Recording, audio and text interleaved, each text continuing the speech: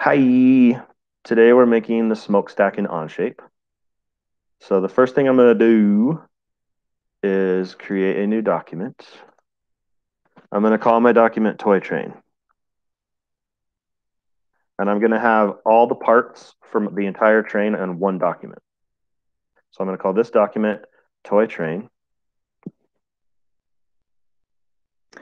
And this is the smokestack that we're going to make right now.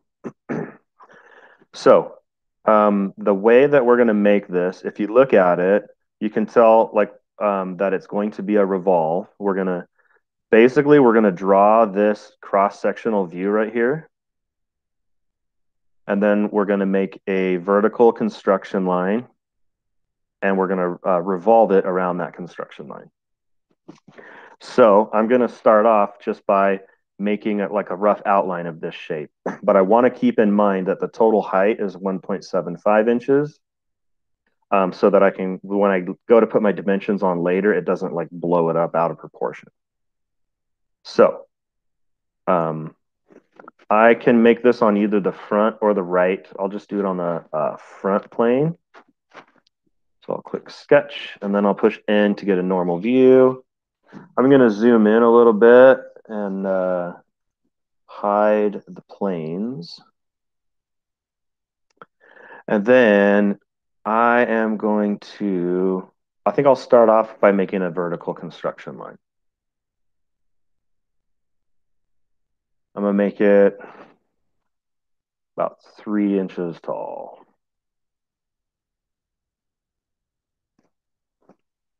So there's my vertical construction line. You can see it's got the vertical constraint on it. So the next thing I'm going to do is I am going to start making this shape here. So I go horizontal to the right, starting at the origin, I'll go horizontal to the right. Then I'll go vertically up. Then I'm going to go slanted out, kind of slanted back, then horizontal over, horizontal down, horizontal over, horizontal down, and back and down.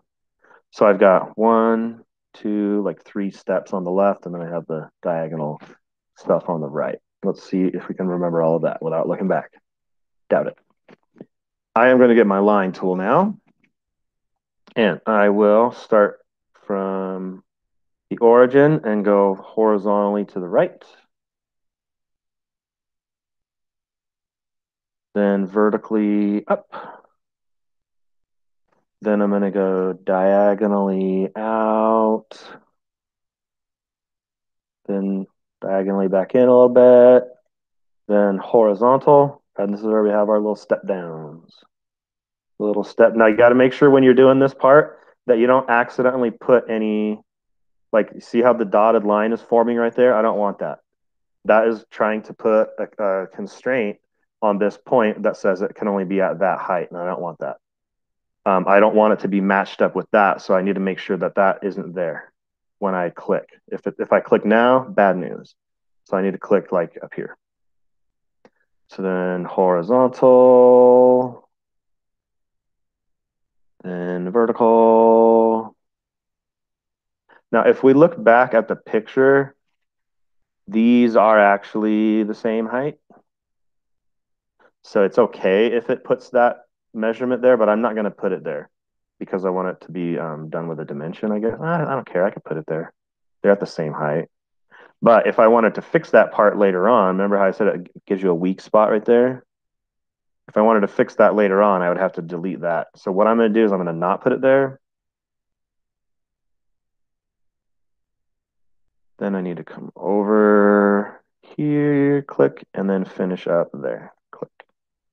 So now you can see once I finished that, once I connected the shape, now it's a closed surface, or now it's a closed region. You'll see it turns gray like that. So this is actually something that we could rotate or revolve around that now. But what we need to do first is get our dimensions on there. Alrighty, so let's see. We've got the height right here is 0.25. So from the bottom up to this corner is going to be 0.25. Let me get my dimension tool. So from the bottom up to this vertex is 0.25.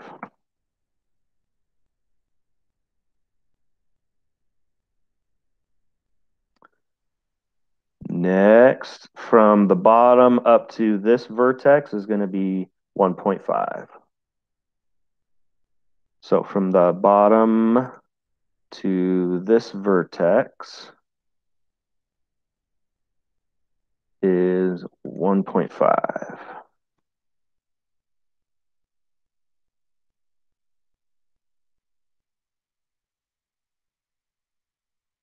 From the bottom to the top is 1.75.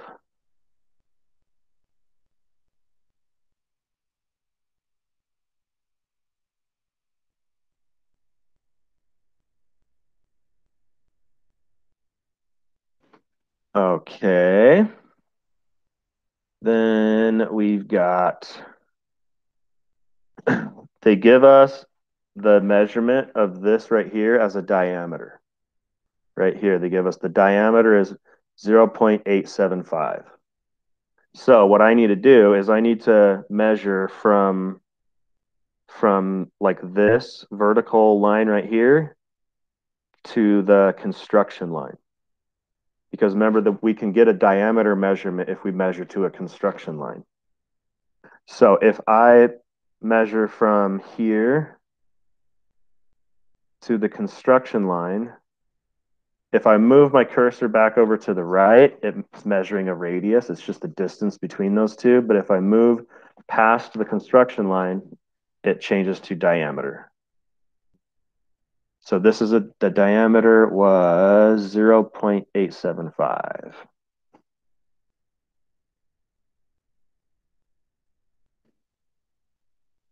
All right, let's see what else we've got.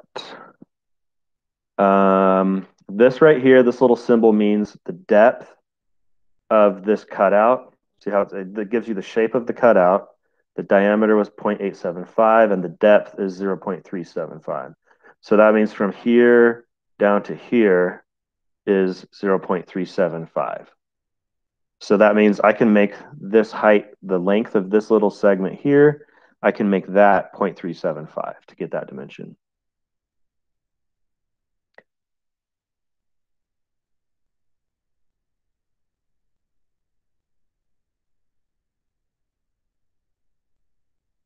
All right, what's next?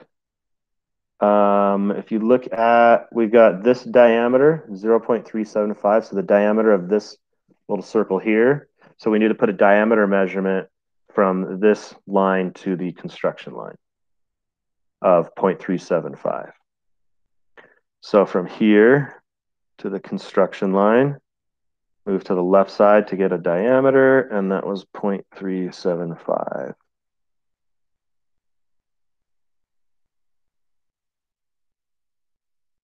All righty. So we've got that diameter, we've got those. We need to do this angle right here. So this angle is a 15-degree angle from vertical. So if I want to not do math, I need to make a little vertical line right here to measure from, and I'll do it. I'll make a construction line. So I want this to be a 15-degree angle from vertical. So I need to make a construction line right here. And in fact, I don't need to make it right. I just need to make it vertical. Well, probably better to do that. So I'm going to start here and just go up and make sure it snaps to vertical. So now I have this vertical construction line. And I'm going to measure the angle. So you just click one segment and then the other segment, and it'll measure the angle between them. And I want that to be 15.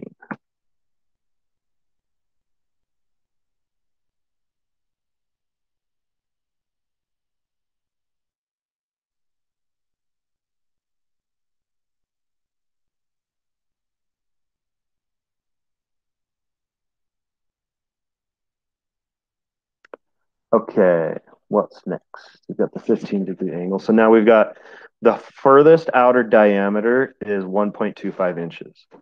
So we want to go from this It'll be this little vertex here, measuring from there to the construction line, and then going to the other side to make it a diameter. So my dimension tool, I'm going to pick this vertex, then this construction line, go to the other side of the construction line to set the diameter to 1.25. A little bit, get out of the way. What else? We've got the diameter of this bottom, the whole outer diameter of the bottom is 0.5. So we can put that on there. So that would be the measurement from here to the construction line. Don't click down here unless it lights up the whole construction line. We want to get a diameter measurement there. And that's supposed to be 0.5. And then the only thing that's blue still is this. And we just need to set that to be like, I'm just going to use the same dimension, 0.25. So I'm going to do dimension tool. From here to there is also 0.25. That's how they have it. Those are the dimensions that they have given us for the smokestack. Now we're going to accept that sketch and then do a revolve. So I will accept that sketch. And then I'm going to pick revolve. Faces and regions to revolve. Click there. Revolve axis. Click on the construction line. And then green checkbox. And we've got our part. And if you want to make sure that the hole looks the way it's supposed to, you can do a section view. It says all you have to do is pick a plane, and I'll pick the front plane, and it just cuts a section so you can see what it looks like in there. So you can check to see if it looks like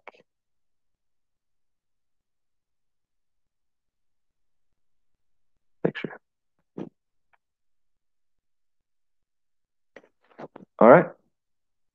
And that's it for making the smokestack. So remember, in order to share it properly, you click share. You go to public.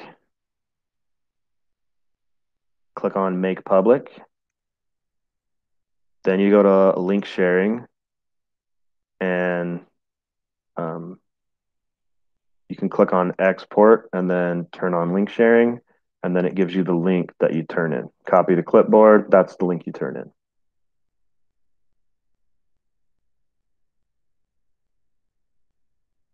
All righty then.